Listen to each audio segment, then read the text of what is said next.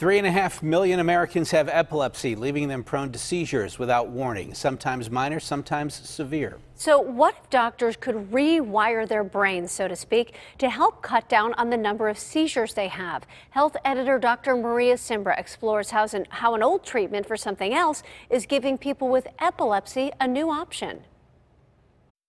Crystal Niederreiter started having seizures at age 12. I've had people tell me I make like a weird noise beforehand. Then she falls and shakes, all unbeknownst to her. The episodes are unpredictable. At one point, we had them like every 3 days. One day, I had it 3 in an hour and a half. And then there's the longest I've ever gone was 6 months. And they can be dangerous. It could just be, in my bed, nice, safe, or it could be walking down a street and chipping all your teeth. She's tried medication. So in total, I was probably on like 4 different medications throughout this time, but nothing really stuck and nothing really worked. Doctors said adding more medication probably wasn't going to help, so she asked about surgery.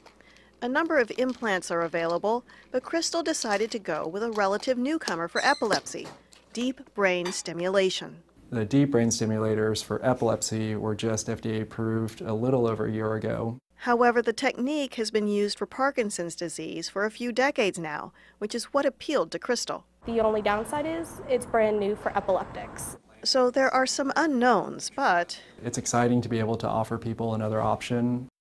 A seizure happens when brain cells fire abnormally all at once.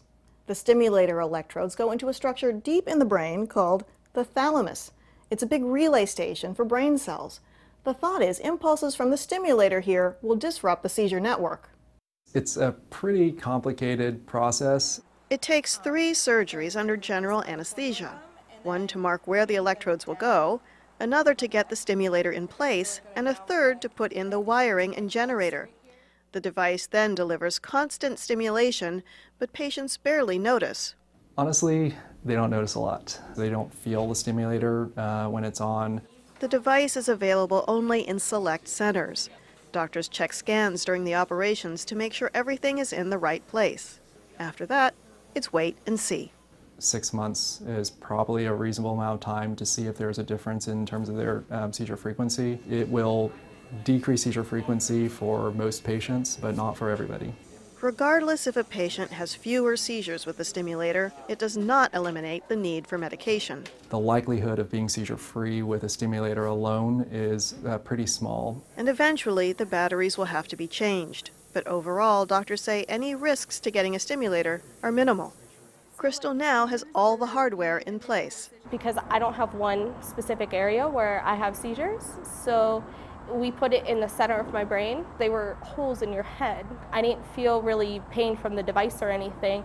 I mean, a little sore from the stitches, but for the most part, I didn't feel a whole lot of pain throughout the process. She's healing nicely, and at her next appointment, her doctor will program the stimulator. She hopes she can get enough relief from the seizures to be able to drive and work.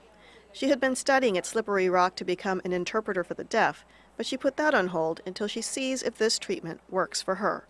If they know that I have seizures, they're not going to want you to sit there and be the interpreter knowing that there's the risk of you sitting there and not being able to follow through with your job. I'm hoping that it can help me gain more independence, being able to not have to choose where I'm going to live based off of a transit system. And, most importantly, she hopes the device changes her life.